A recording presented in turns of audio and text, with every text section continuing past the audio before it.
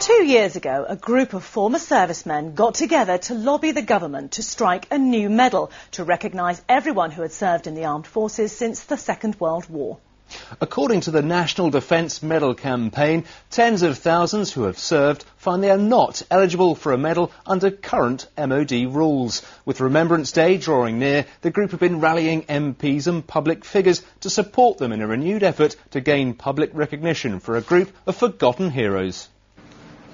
Gathering together in London's Union Jack Club, the group want to relaunch their stalled campaign and persuade the MOD to rethink their decision to say no to a National Defence Medal.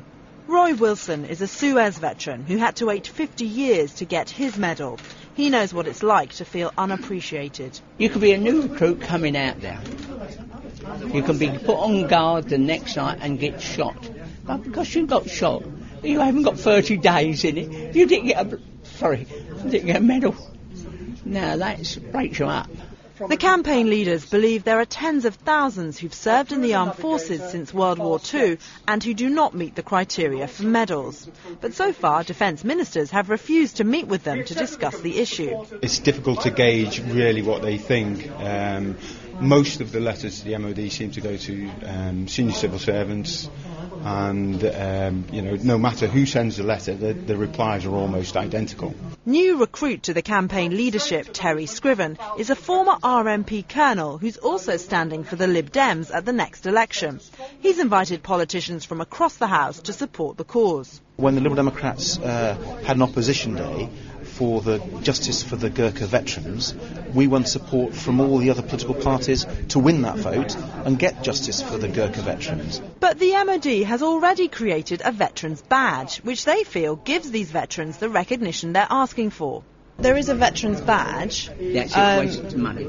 Well, why is it a waste of money? Is a badge not enough? No. It's like a slap in the face, in one sense. Why not come and give me a proper medal that I can walk down Remembrance Day and cenotaph with pride? I know I'm getting old, but I can still keep a step.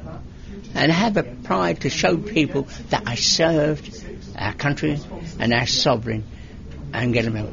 When you see other people that she has sanctioned, and I will put my hands up and say, what's wrong with me? Campaign leaders believe this is not just an issue for former soldiers, but one which has serious implications for the current generation. Now, my concerns is, unless we get true recognition for veterans, our young men and women who are losing limbs in this current battle, who's going to be looking after them in 20, 30, 40, 50 years' time? This is now for people who've got to really walk the talk. It's not about saying we support our armed forces. People have got to show they actually do support them. Rosie Layden, the FBS reports at the Union Jack Club in London. Well, the MOD has